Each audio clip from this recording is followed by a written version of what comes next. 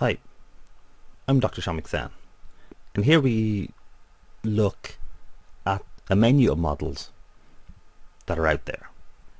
So far we've been talking about log-normal prices, where you had the share price was equal to, where the change in the share price was equal to a trend term proportional to the share price plus a Wiener noise random term which had expectation 0. And that model can be used in many cases, since you often just want percent returns on your investment, which is captured well by Lognormal processes. And you can get more than the risk-free rate, though that comes at a price. And typically the Sharpe ratio, which is the excess return above the risk-free rate divided by the volatility, is used to compare different investment options.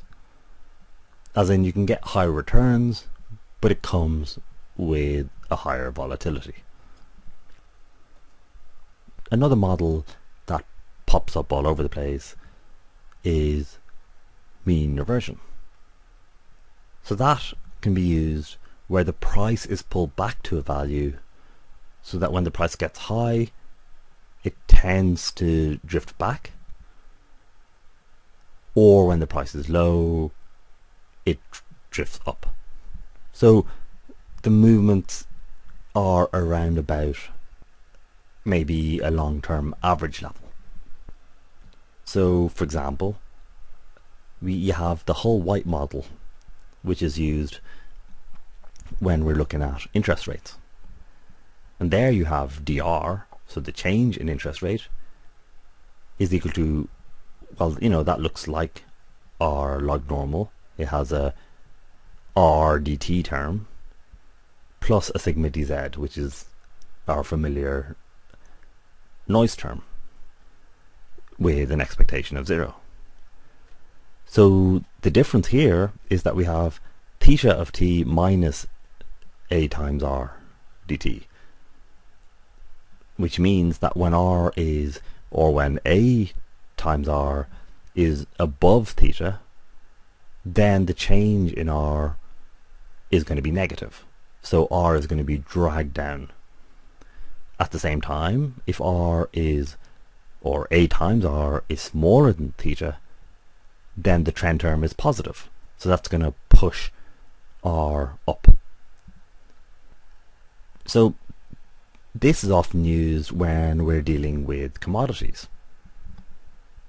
where if the price goes up, more production comes online, since investors find it easy to raise money to drill for more oil, for example. More production comes online till the supply matches or exceeds the demand, and so drags the price down. So that's the kind of thing that the mean reversion model captures.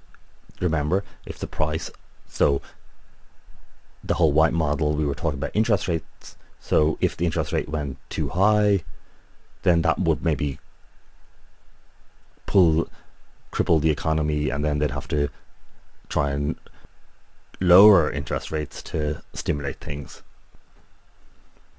Likewise, if the price falls, again we're talking about commodities, and in particular say oil, well then the production collapses, since it's often sold for less than it costs to produce.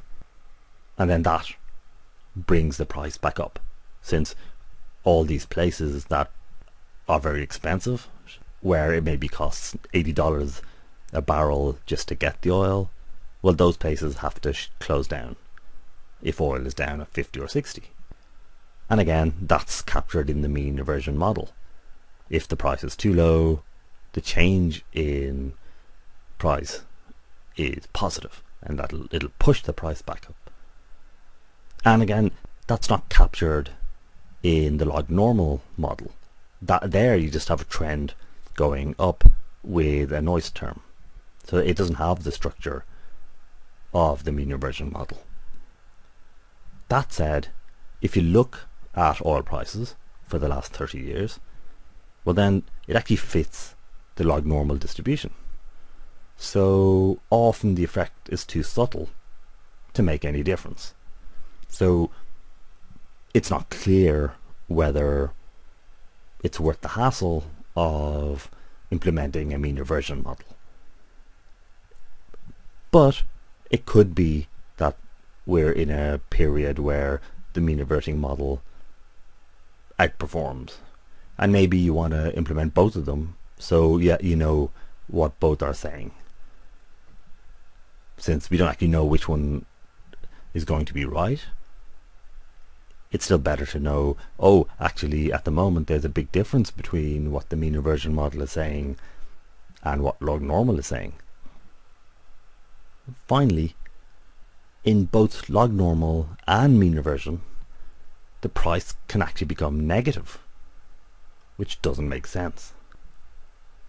This can be avoided using log R instead of R in a mean reversion model like whole white.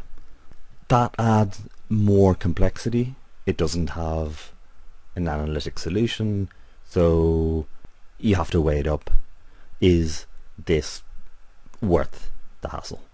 At the same time, you know, when you're considering what models to use, you always have that trade-off that an analytic solution is far faster, but a numerical one has far more flexibility. That's basically what you have to do all the time, and we've already come across it a couple of times, even in the few lessons that we have at the moment, but that's always there in the background.